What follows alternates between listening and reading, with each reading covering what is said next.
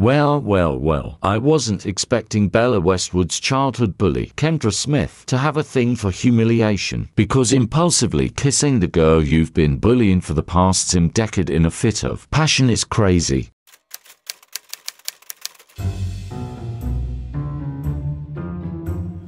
So, Kendra has a thing for Bella, and she kissed her, and Bella low-key liked it, but mostly she hated it. Kendra was despicable. There's no way that she could ever forgive her for the reign of terror she had on her elementary school life. However, after finding out Kendra's dark secret, and seeing her be so apologetic for her past, Bella couldn't help but think the whole thing over, wondering if she should let Kendra off the hook for everything. Meanwhile, all the way in Britechester, our Heir Rosalie Bastianich was completely unaware of everything going on back at home. After Saturday night's party and the death of her dorm mate April, she became laser-focused on her academic responsibilities, using her Sunday and Monday morning to finish up her essays that she'd been procrastinating on, as well as her class presentation.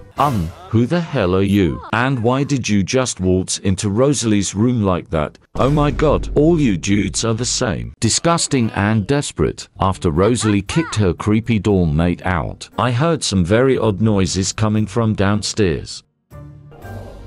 Rosalie's friend, Kimberly Petty, is watching the sim version of Brokeback Mountain on the downstairs TV. Absolutely shameless, and now there's a ghost in Rosalie's dorm, and she's practicing her presentation with them. Well, at the very least, it's not the ghost of Joseph. Rosalie headed out for class, feeling excited to be wrapping up the last few days of her first term. It officially ended tomorrow, Rosalie catching a plane back to Windenburg the evening of. So excited to see her family again, especially her mum Gwyneth, but she knew exactly what going back home meant, starting the wedding planning with her fiancé, Finley Broke, who she hadn't seen since Friday, and had barely spoken to all weekend. And since they had plans to meet at the park today after classes, she knew that was something he was going to want to talk about. It was all getting so real. In less than 2 weeks, she would be a married woman, she'd have a husband, she would have to live by the societal rules of marriage life and kiss her single life goodbye forever. To Rosalie's surprise, the first thing Finley talked about had nothing to do with their upcoming nuptials. He actually mentioned how he was feeling really funny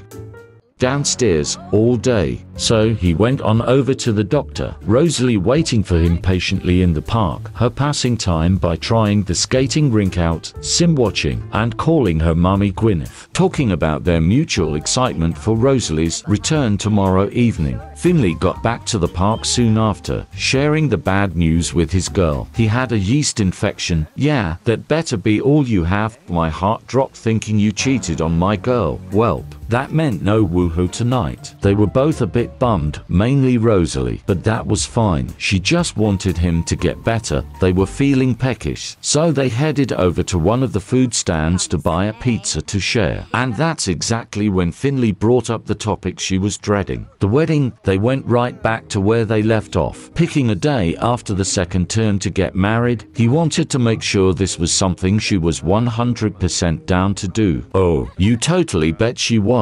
They then discussed wedding venues, the guest list, the color scheme. Finley was thinking they can go back to Tartosa, or the countryside in Windenburg, or maybe the park in Ciudad Enamorada. Maybe the color scheme can be black and red, both of their favorite colors, and Rosalie agreed with everything Finley was saying, smiling through the pain. Luckily for Rosalie, she had no choice but to cut their wedding conversation short. She had plans to go to the Spice Festival in San Myshuno with an old friend from high school, Neelesh Randolph, who she ran into yesterday in her dorm. Finley was free to come along. Neelesh, Rosalie's blue-haired friend from high school, one of the few boys that never tried to hit on her. Once he saw him again, Finley did in fact remember Neelesh, and he'd always thought of him fondly. The three of them had a lot to catch up on. The reason why Rosalie was so interested in catching up with Neelesh again is because he is soulmates with Courtney James's sister, Johanna Britton. The pair had been going steady for years, and she wanted to hear all about their relationship. Neelesh was super interested in Rosalie's and Finley's relationship as well. He saw them go to prom together, but never realized they were dating. But once he saw that red rock on Rosalie's finger, he corrected himself. They were engaged. No way, because he just proposed to Johanna last week. Oh god, this is exactly what Rosalie was trying to avoid, talking about weddings. Seems like she jinxed herself, because once Neelesh had said that Finley was really interested in his conversation with him. Finally, another couple who were getting married young. It seemed to be so rare nowadays. Yes, Neelesh and Johanna were engaged, already planning their new crest wedding. He was so excited to be with the love of his life forever, and Finley said that was exactly how he felt about Rosalie. Rosalie was so annoyed. She came here for a good time, not to be bombarded with incessant wedding talk. So she sipped on her drinks intently and tried her best to dissociate from the conversation. And that's when she spotted something that could really help her: a bubble blower tucked away in the corner of the festival. After Finley took a quick piss, the trio headed on over to the machine, but not to blow bubbles. They were thinking something more herbal. Seems like the festival was getting ready to end, so they sat and laughed and puffed on their oregano for the remainder of the festival. They reminisced about high school, talked shit about their old classmates, and caught each other up on the latest gossip. And that's when Neelesh brought up the poor girl that died on Friday at a Britechester house party named April. Finley hadn't heard anything about that. A student died on campus. Yes, Neelesh told him, right on school campus. She was so embarrassed that she quite literally dropped dead in front of everyone. It was terrible to see. And that's when Neelesh remembered.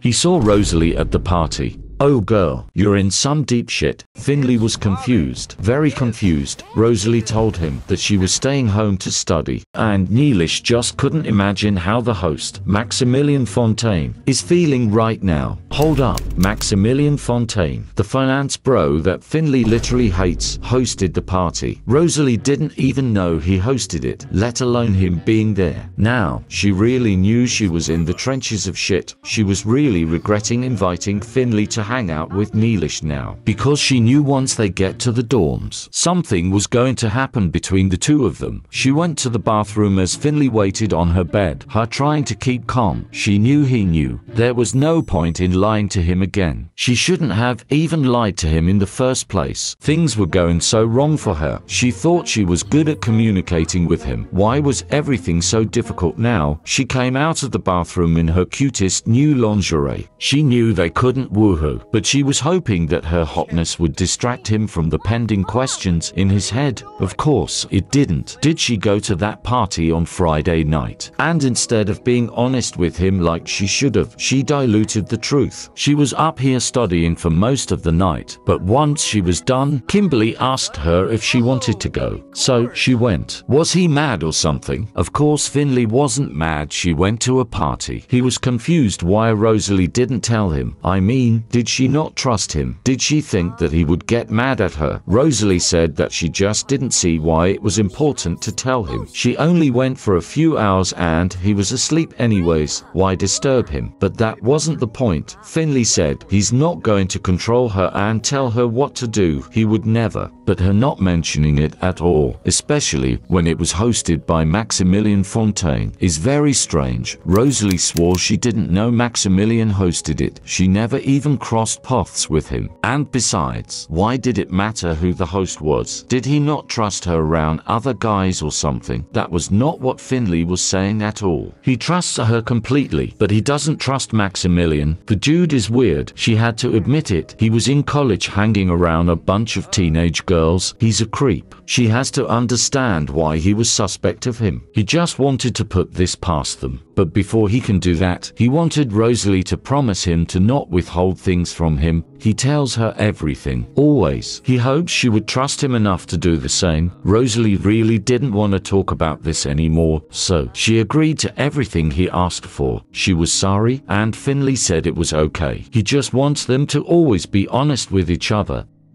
Little did he know, that was something Rosalie was far from perfecting.